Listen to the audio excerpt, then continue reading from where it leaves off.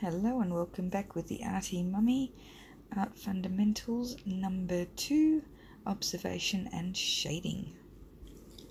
And today we're going to draw a cup, and I've just really quickly done a little couple of sketches to give you an idea of some things to look out for.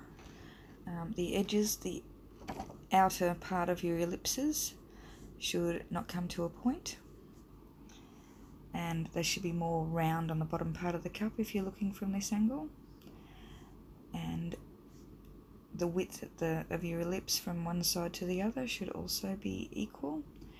And also keep an eye on your top to bottom ratios. If the cup's straight up and down, don't be scared to use a ruler to get your sides straight.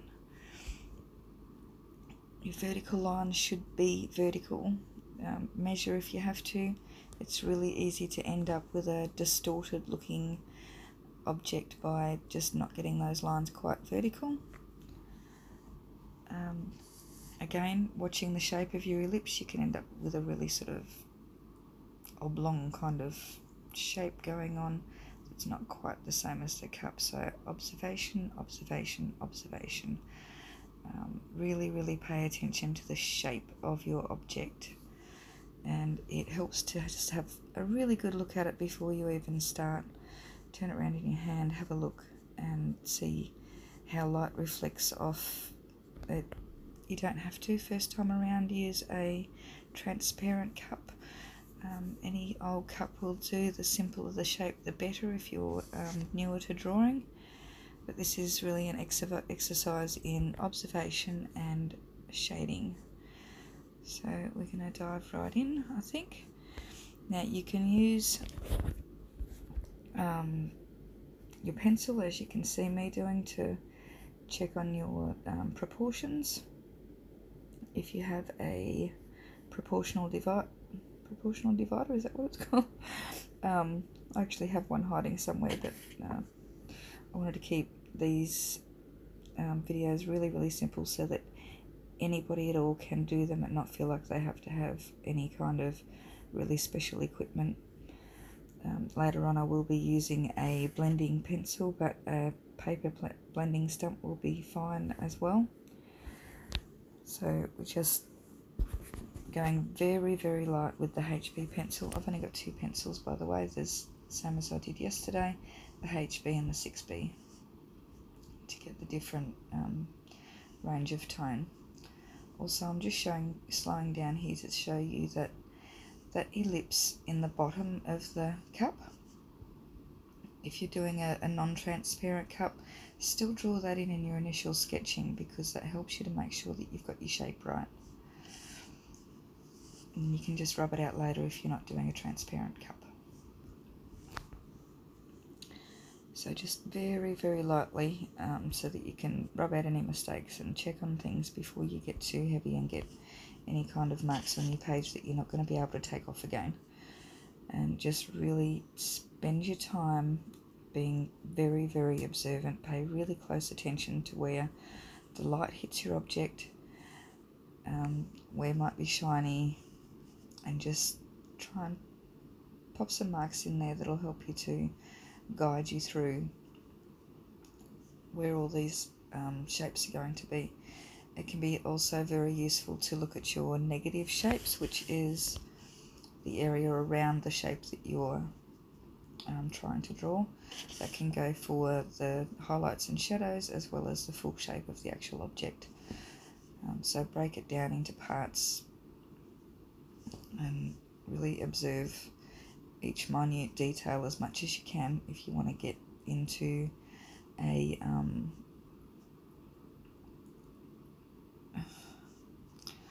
my brain has just gone out the window. If you really want to get into realism type drawing.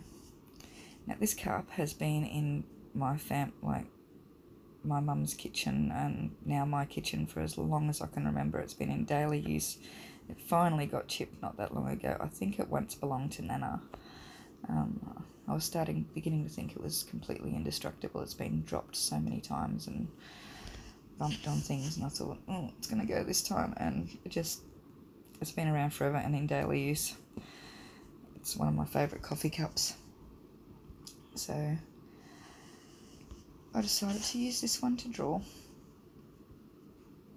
So once you've got your cup in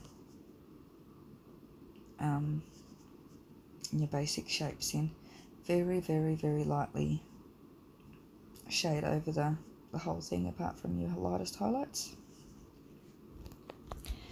And that'll give you just a base tone to work on. It's much better to work in many very light layers than try to go too hard too fast and find you've made a mistake. Not sponsored, but I do love it. It is a Prismacolor colourless blending pencil. It says PC1077. Not quite sure what that means, but it works really well to just really make your colours come out vibrant with coloured pencil, and really can darken up your graphite pencils. It just blends really well. An ordinary blending stump will work just fine as well, though you just might have to go with one or two more layers to get that really good depth of tone happening, or possibly a darker pencil. But for everybody's purposes at the moment, like I said, I'm trying to keep it just nice and really simple with the materials, so that absolutely anybody can draw without having to have any special equipment. I've got an ordinary school pencil, an ordinary school rubber. A blending stump will work well, and you just get in there and practice, observe. Now, a lot of people would pull up around this sort of stage even, or a tiny bit further. Don't be afraid to really keep going with the layers and really get some darker tones in there. I love when artworks have the full range. If your tonal range only goes maybe 3 or 4 steps, your paintings or your drawings or whatever you're working on isn't going to have a big impact unless you're specifically going for a very, very soft look. If you want to have impact, you need to really get that good range of tonal values happening in your work, and sketching is a good way to get in with a good habit of getting those darker colours in there and being a bit brave with them. So even with this transparent glass, I've got full black around the room there, because the way the light hits the smoked glass, it makes a very, very dark tone.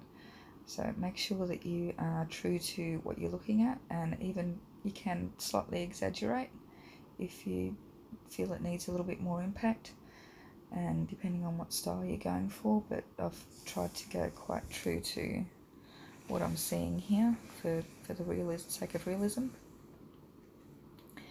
Always remember to draw what you see, not what you think you see. So always refer back to your reference and make sure that you're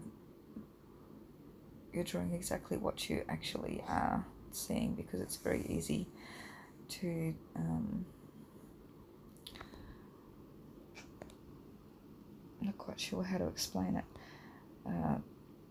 We tend to draw how we think something should be, and then if you actually look at the reference, you'll find it's not true to the object. It's a really strange thing the brain does to us. So a big lesson in drawing, I say to my students that go to my classes: observation, observation, observation. Look at everything with an artist's eye and make a real habit of it. I do it constantly now.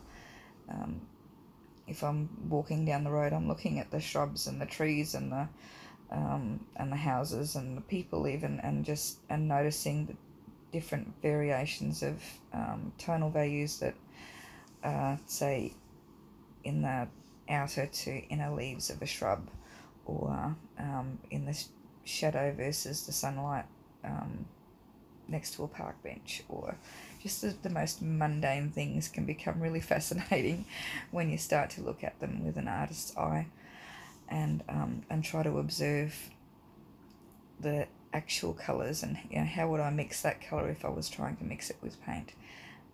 How would I draw that if I was trying to draw it? What depth of tone would I have to put in there to get that to look like that on a canvas or on paper? And if you start to make a habit of that, it just really improves your observation skills in general. Look at the shapes of objects, the shapes around objects. Yeah, it's just kind of the way my brain works these days now, because I've just made such a full-on habit of it. But as you can see, I'm starting to get some of the darker tones in here now with that 6B pencil. And just again though, a very light touch with the pencil. It's all about adding layers and really paying attention to what you're looking at. I apologise for my voice. I'm very, very croaky tonight. I hope I'm not coming down with a virus or something. Ugh. It's like hay fever and croakiness. Ugh. Anyway, so yeah, as I was saying, really pay attention to what you see and not what you think you see. And guilty of it right here. In my reference, that light shining down the front of the cup was not there. I was adding it in because I felt like it should be there, or like I should be putting some kind of reflection down the front to help the glass effect. And later on you'll see that I take most of it out because it wasn't true to what I was looking at, and in the end it looked better without it because it really wasn't there. So yeah, depending on if you're going for something stylized or whatever, but for realism, very, very much try to stay true to what you actually see and be very, very observant with even the finest little details, and your artwork will drastically improve because of it. Just layers and layers and layers with a light touch. Can't stress that enough. If you try to go heavy and you make a mistake, it's so much harder to fix. So yes, also pay attention especially with glass and reflections and looking through glass. You can see that very definite line that was created in the reflection of the horizon line, or the fold in the paper that I sat the glass in front of. It made quite a definite curve upwards around the glass, and if I was drawing that out of my head, I probably would have put it actually like the other way up, maybe.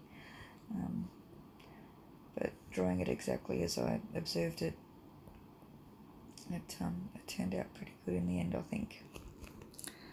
So yeah, definitely pay attention to those reflections, where they actually are, how the glass distorts what's behind it.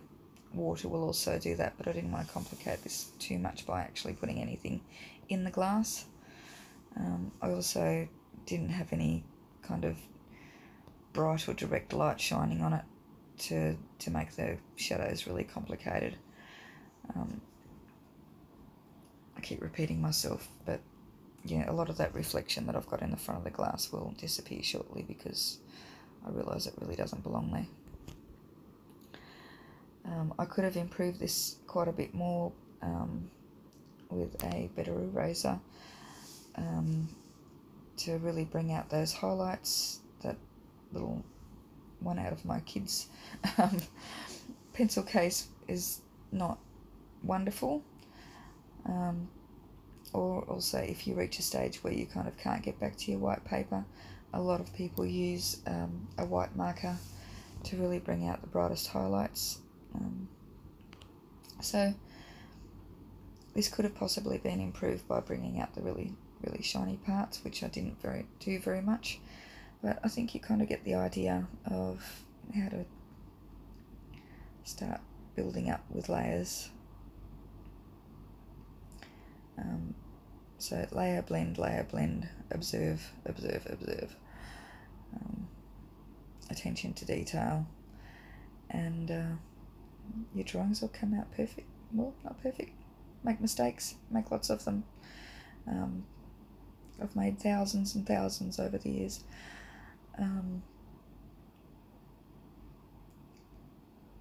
Eventually, though, it pays off. Absolutely. And the joy that you get while you're practicing and when you're creating something beautiful after all your years of practice, or for those very talented, wonderful people that can just pick up a pencil and draw anything. I have a couple of students that sort of came in, and within only a few lessons they were producing really lovely work. So whatever stage you're at, don't compare yourself to other people, compare your work to your previous work, and pay attention to the detail, pay attention to the light and your tonal values. Do your shading in layers if you're working in pencil, and work in many light layers rather than a few heavy layers, and your work will improve in no time.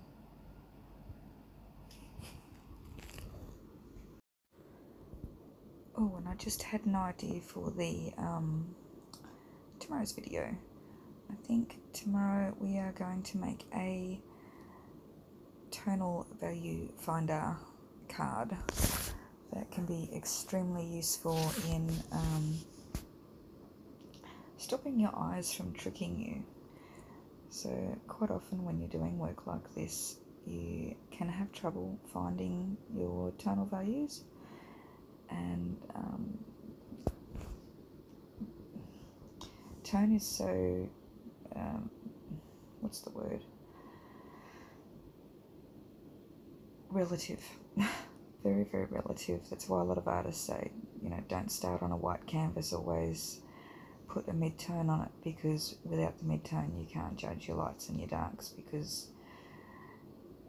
your darks will seem to be a lot darker than they are against a white surface, and you will have trouble reaching your full range of values that you should have in your work. And the same sort of thing applies in even this kind of work, especially where your eyes can really trick you, and what you think should be like a mid-tone might actually be quite light or quite dark, depending on what it's next to. So if you have a value checker, which is really so easy to make, you don't have to go out and buy one, then you can just hold that up to your reference or your object, see where it lines up on your value checker, and then put that up to your work, and you'll soon see whether you are good or not with your guess of what the actual value is when you're putting it down on your work.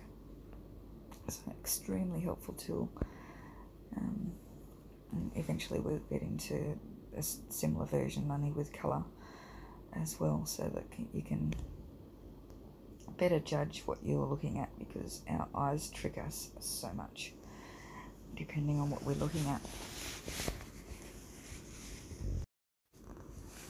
And with that in mind, also going back to what I was saying before about sort of observing the world around you as you get around in your daily life, like walking down the road or going to the park or that kind of thing.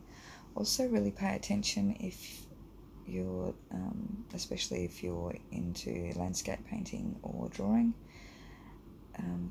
pay attention to different times of day and how that affects the various things that you look at. So if you walk to the park with the kids first thing in the morning and come back around lunchtime. Just as you're walking, just look at the objects around you and see how the light changes and how that affects things.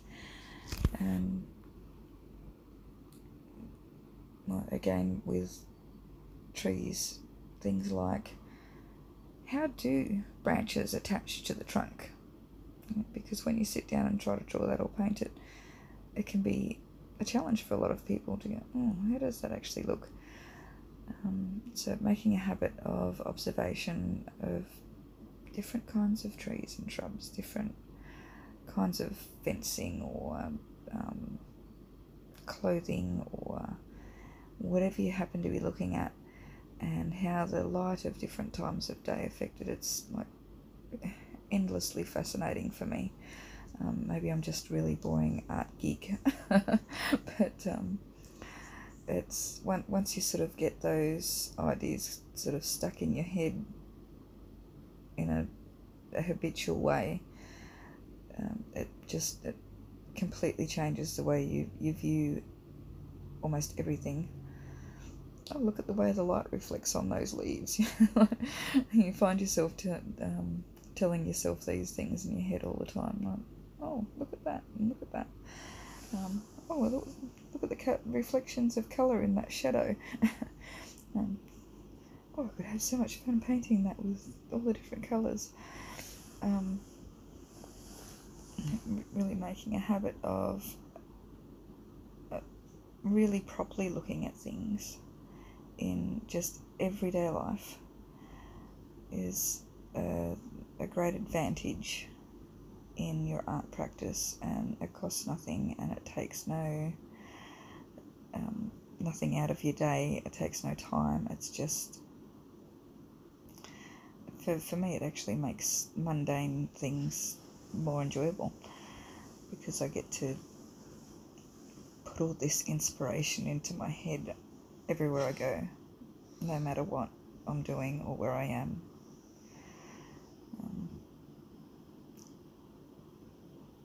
Yeah, it's something that, yeah, I'm a geek. I'm an art geek. So anyway, if you have any questions at all about this video, please hit down below and send me a message. If you've enjoyed it, please like and subscribe. I would really love to hear from you. Thank you so much for watching today, and I've really enjoyed having you here with me. Love to see you again tomorrow for some tonal value learning, and I hope you enjoy my cup. Let me know how you went with yours. Have a fabulous day. Bye bye for now.